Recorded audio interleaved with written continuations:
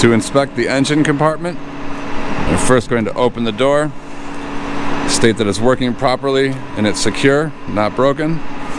Turn the light on. This is the oil pressure gauge and the engine temperature gauge. They're not cracked or broken, and they are working properly. We come across to the coolant reservoir. The cap is present and secure, it's adequately filled, and it's not leaking. The radiator, not cracked or broken, not leaking. The exhaust pipes are properly connected, not cracked or broken, and no leaks. Checking the coolant hoses, make sure they are properly connected. They're not cracked, broken, and there are no leaks. Electrical wires, properly connected, not melted or burning. The transmission dipstick and the oil dipstick are present and secure. They're not leaking, and the fluids are adequately filled. Open the engine bay door, working properly and secure to the bus. This is the alternator, charges the 12 and 24 volt batteries. It is secure to the bus.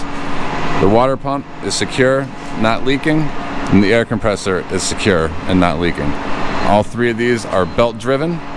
Check the belts to make sure there's no more than 3/4 of an inch play, and they're not frayed, cracked, or broken. The power steering unit is gear driven. Electrical wires properly connected, not melted or burning, and you look underneath the bus to make sure there are no leaks from the engine compartment. To inspect the side engine bay, we're going to open the panel, make sure that it's secure to the bus and working properly. Electrical wires not melted or burning. This is the power steering reservoir and the power steering dipstick. Make sure that the cap is present and secure, it's adequately filled, and there are no leaks. The oil spinner and the fuel filter, all three of these are secured to the bus. All the hoses are connected properly, and there are no leaks. Electrical junction box, checking all the electrical wires for no melted or burning wires. Tanks and hoses are properly connected and secure. The diesel exhaust fluid tank cap is present and secure. The tank is secured to the bus and it's not leaking.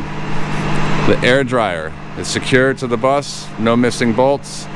Hoses are properly connected and there are no leaks.